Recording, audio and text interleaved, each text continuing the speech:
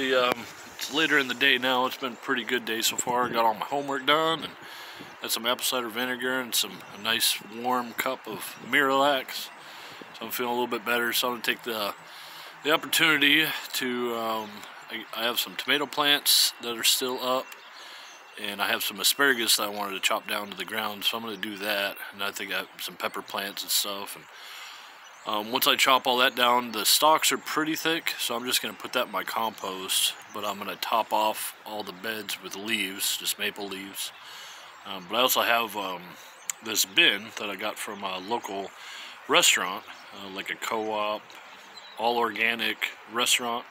I'll show you. I'm going to dump that in the compost real quick, and I'll show you what I'm going to do with these beds. Up this a couple days ago, and it's all banana peels and whatnot. I'd gotten some other mixed vegetables. The lady makes a whole bunch of different wraps and different dishes, salads and whatnot, and I just leave her. I think she has 3 buckets now, and when she does her juices and all that stuff, she prepares her food, she just sets all the scraps in the bucket, and then I just go and pick it up. We're gonna try and do twice a week. Kind of hard with one hand, but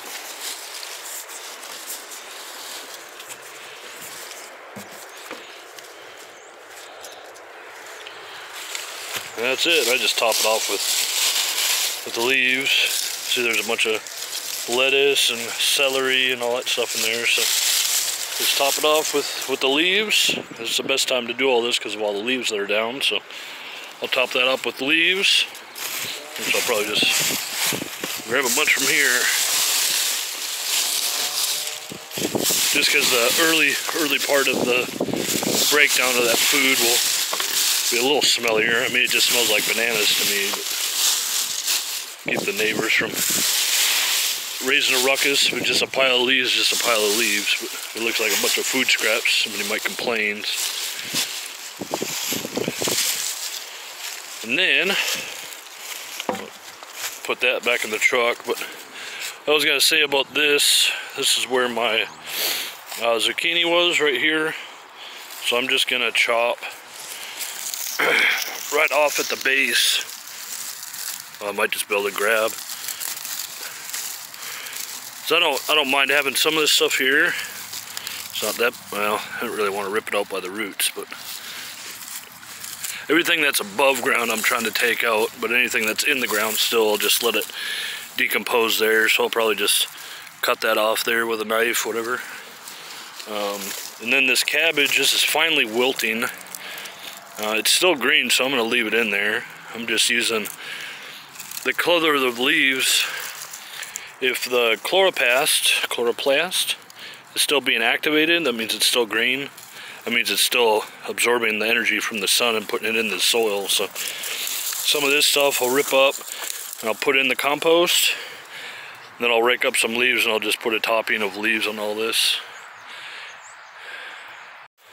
So I'm gonna get to work on cleaning all this stuff up, and I'll show you what it looks like afterwards. I just wanted to mention these tomatoes and some of the other vegetables I've just let kind of ripen and then fall where they are. So hopefully in that bed there's a bunch of peppers and tomatoes that'll pop up in the spring.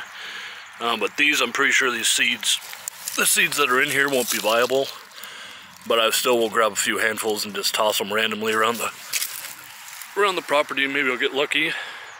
I think it'd be really cool if I had tomato plants here and elsewhere, but as I walked around, there were more tomato plants that I had to like prop up with wire and whatnot. I think that'd be pretty cool. So like tomatoes like that, whatever, I'll just toss, and all these old branches and stuff will be chopped down. And then this kale, I'm gonna cut that down about an inch or so off of the ground level, and I'll put leaves on there. And that kale, we'll see. I'll see if it recovers. It might still grow during the winter. Depends on how cold it gets, I suppose. But I don't remember the actual type of kale it is, but we'll give it a go.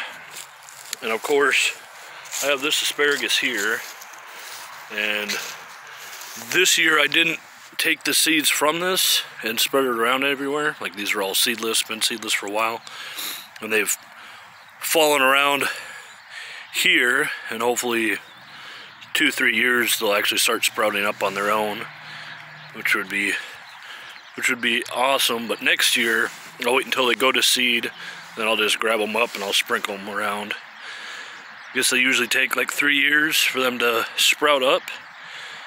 I'm not sure, but it's just kind of a I don't know, guess and check, just try out, see what happens.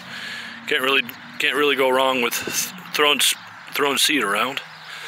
So I'm gonna get to that, and I'll just hit the asparagus that's over here. I'll chop it all down right to ground level, and then that should be it for today. And then if it's nice enough tomorrow or the next day, I'll pull up the rest of that, those sunchokes.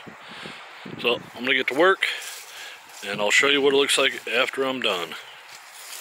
So this area is cleaned up. I'm gonna wait on this kale. I want to see, I'm kind of curious to see how that will brown out and when that browns out, and if this ever like actually wilts. It seems like it's still growing, so I don't know, I'm going to clean up over there where the other asparagus are. I've already chopped all these down, put them in the bin. I might come back and maybe just cut half of it back and see, just as a test. I mean, a lot of this stuff I ended up just putting in to the compost. I just want to make sure that all like pests are like killed, especially out of the zucchini and the tomatoes and stuff like that. It just to start off fresh. But a lot of this stuff, I mean, I'm not really worried about stuff just laying out here, because that's, nature doesn't have anybody that comes around and trims all their dead branches and whatnot. So, but I just like this because I'm in a residential area. It kind of cleans up the area, cleans it up, makes it look better. And I had already put straw on here, and I just put more leaves just cause. There's a few tomatoes in there, and I still have quite a lot down there. Grab another handful or two, but I tossed them all around here and there, and I'd done that throughout the year too, so back there and there. So we'll see how many of those root up and grow next year. But I'm just gonna run over, I'm gonna do this, all these asparagus here. Talking about asparagus, I just cleared out this patch and I'll show you. The interesting thing about asparagus is I bought them 2-year-old crowns. I planted these all into spring, and they had already, within I think 14 days, they'd already started to crown up and all that. I'd eaten some, but I just left it. After buying the 2-year-old crowns, they had plenty. I mean, they were a crown, so it had like the head of it, and then off of the side it had like 8 roots, whatever you want to call them. And for that first year, I wanted them to grow as long as they could, do seed, get as much sun energy, put it into the roots. So I just cut these back, and I just cut them back because I didn't want anything to be in each of those stems, any parasite or anything like that, to make its way back in. I'm not too sure on the science. I've heard like a couple of people just talk about it. It's better to cut them back just to maximize the chances that there won't be any infections or parasites, anything like that. Not sure. I do know it's not going to hurt anything. It cost me, I've been out here 45 minutes. So it took me 45 minutes and a sickle or wherever to do it. And it also cleans it up and makes it look better. And I'll turn it around and I'll show you. I just tossed each of the stems, whatever, ferns, just to the side. And that's mostly where I've just tossed the ferns. I had from right where my finger is, that flag, I had spaced them out every couple of feet, and then I just got tired of it, and then I just dug this whole area out and I just planted 15 or 20 here. Yeah, like probably 20, 25, and they sprouted like each crown. There was like 7 different shoots that came off of each one, and they're varying depth and thickness and all that, and length. And that's what's going to happen next year. Is all these are connected to the crown, but on these to my knowledge, and if anybody knows any different, this doesn't regrow.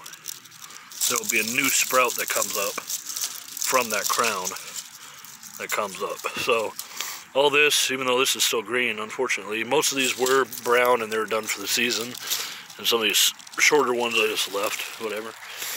But yeah, that crown itself, all those dead ones are just useless, and they'll continue to break down and rot and go back into the soil. And I just put these nearby because it's simple and easy, and I'm just putting back this, you know, those nutrients and stuff back to the soil. And it was really nice that all these leaves fell from that mulberry, so I got plenty of energy going back into the soil. And then I still have a few bushes right along here, but yeah. So that's pretty much all I got to do, or have had to do. I think I'm just going to rip one of these out right now, just to show you again, and then I'll get this thing uploaded. I'm going to pull up this one, because it's just about the tallest one I got, if you can kind of tell. This thing kind of adjusts for the lighting there. I just want to see.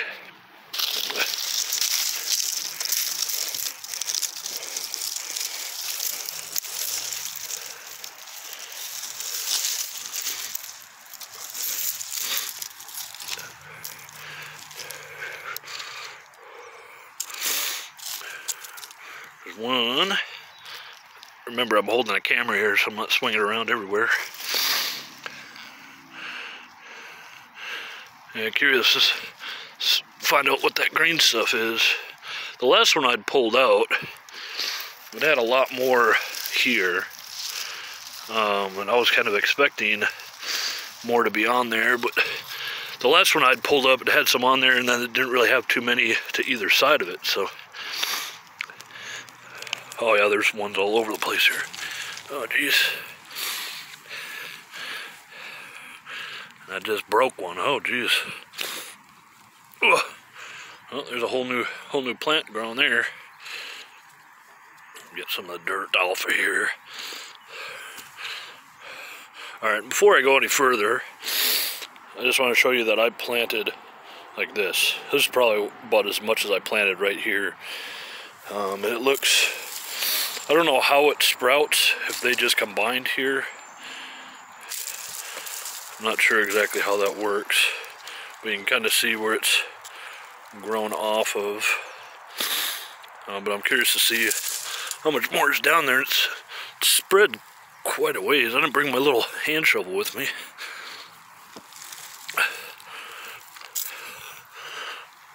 Yeah. Oh, geez.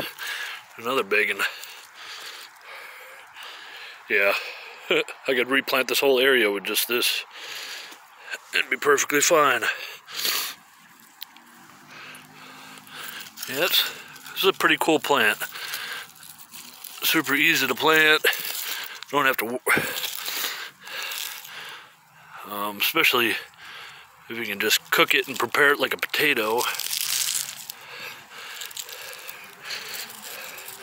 Well, that's all I'm going to be able to do with my hand. I think that's probably just about all that was there. Especially for a new area, I think that's pretty good. I've seen other people where they've gotten a lot more. That might just be because it was like the second or third year they had stuff there. So there's one.